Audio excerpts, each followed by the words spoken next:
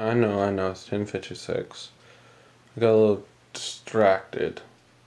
It's Jack Blank in the Imagination series. Some guy's first whole trilogy. So if you read it and be fair, it's his first trilogy. His first book. Trilogy. His first book. So, be nice, be fair. Go into understanding. It's the first one, and apparently it's good enough to make a trilogy out of.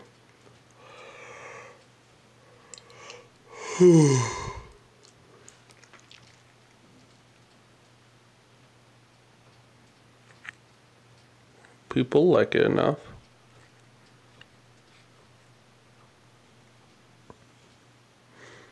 Ah, yes. Books.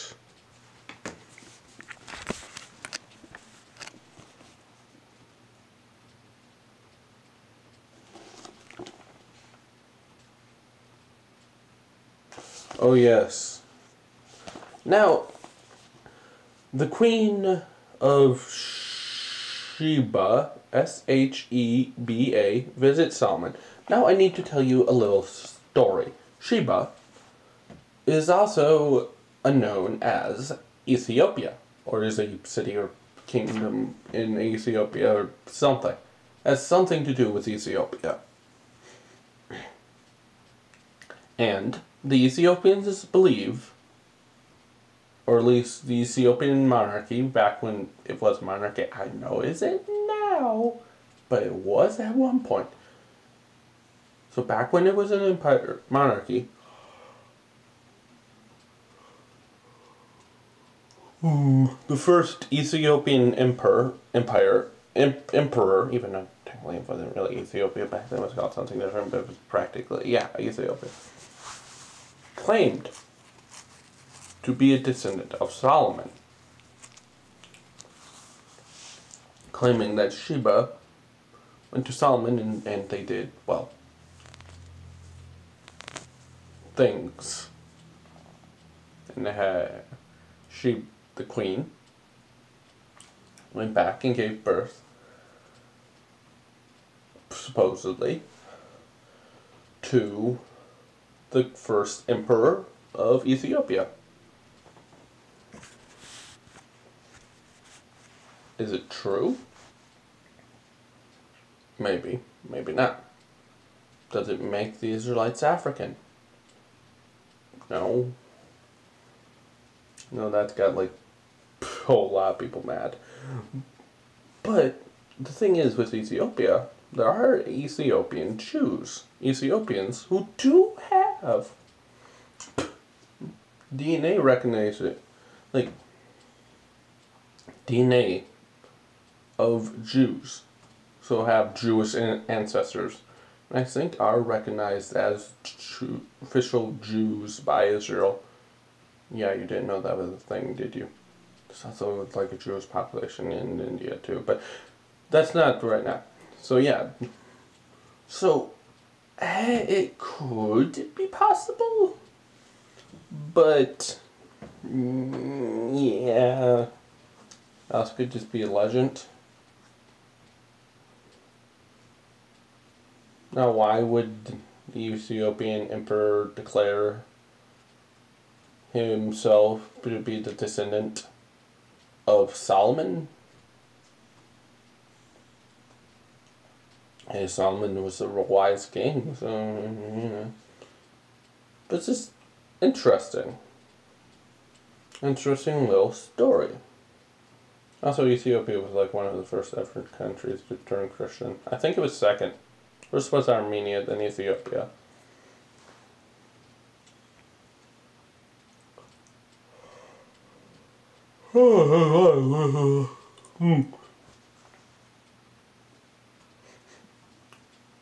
Yeah, Ethiopia is a biblical nation. It comes a little late in the Bible, though, but when it shows up, it is pretty important. So pay attention for Ethiopia. Not just some one-off nation. Anyway, this is going to be 1 Kings chapter 10, verses 1 through 13. When the Queen of Sheba heard about the fame of Solomon and his relationship to the Lord, she came to test Solomon with hard questions.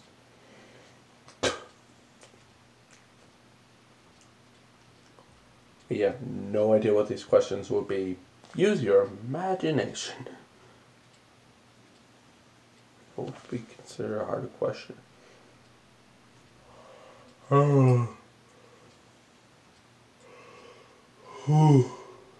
Maybe like legal quandaries and mathematics, moral quandaries, things like that. Arriving at Jerusalem with a very great caravan, with camels carrying spices, large quantities of gold,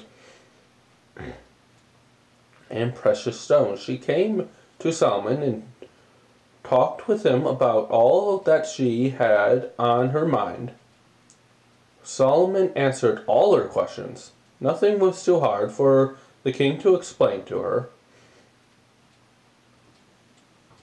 When the king of Sheba saw that the wisdom of Solomon and that the palace he had built.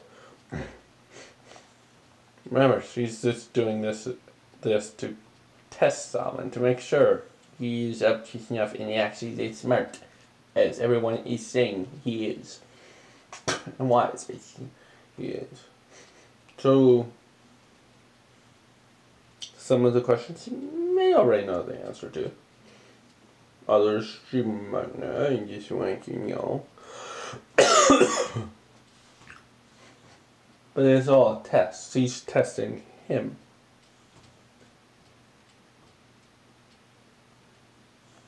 Anyway, the food on his table, the seating of his officials, the attending servants in their robes, his cupbearers, and the burnt offerings he made at... Oh, wait, there's a thing.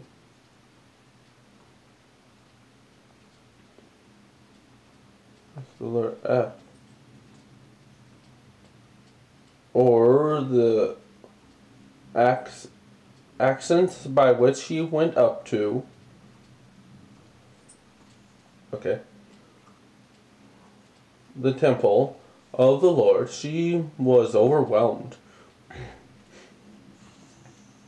Okay. She said to the king, "The report I heard in my own country about your activities, about your achievements and your wisdom is true, but I did not believe these things until I came and saw with my own eyes. Indeed, not even half was told to me." Wow. "In wisdom and wealth you have far exceeded the report I heard. How happy your people must be, how happy your officials who continuously stand before you and hear your wisdom. Praise be to the Lord your God, who has delighted in you and placed you on the throne of Israel. Because of the Lord's eternal love for Israel, he has made you king to maintain justice and righteousness." Again, monotheism, that's totally normal. And also, why would you go to somebody you're clearly having friendly intentions to and just call them God's fake right in front of their face in their own country? That seems stupid. Even though Ethiopia is like nowhere near Israel. I mean, you can travel between the two. It wouldn't be that hard. There's the Nile. There's the Red Sea. You can do it. It would trade. Especially even during Roman times. It's just probably not a country he would bother going to war with. Anyway, and she gave the king 120 talents. That is... where is it? Where is it? That is about 4.5 tons, or about 4 metric tons of gold, large quantities of spices, and precious stones. Never again were so many spices brought in as those the Queen of Sheba gave to King Solomon.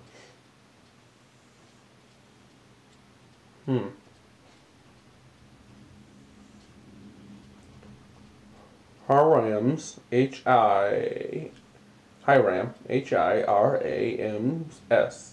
Oh yeah, wait. Ships brought gold from Ophir, Ophir, and from there they brought great cargoes of almagol wood. What? Probably a variant of algum wood. Also in verse 12.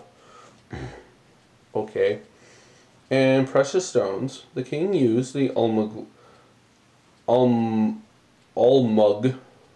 wood to make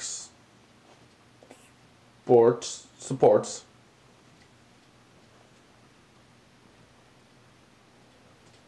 Probably a variant, right? The meaning of the Hebrew for this word is uncertain. Sports. What else could... braces, pillars, I don't know. For the temple of the Lord and for the royal palace, and to make harps and lyres for the musicians.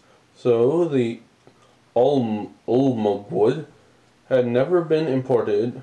No, so much almug wood has never been imported or seen since that day. I don't know what the modern day Israel's imports of wood and spices are, but ancient day. And yes, Solomon had allies that liked giving him stuff. How is that? Not everyone wanted to kill each other back then. Around people. King Solomon gave the Queen of Sheba all she desired and asked for, besides what he had given her out of his royal bounty. Then she left and returned with her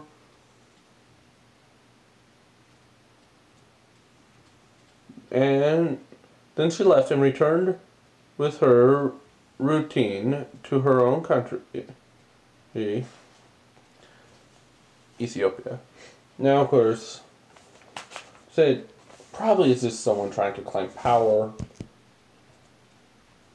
by claiming they're linked to Solomon, and potentially there's no proof. But it's this interesting little story. Now, isn't it?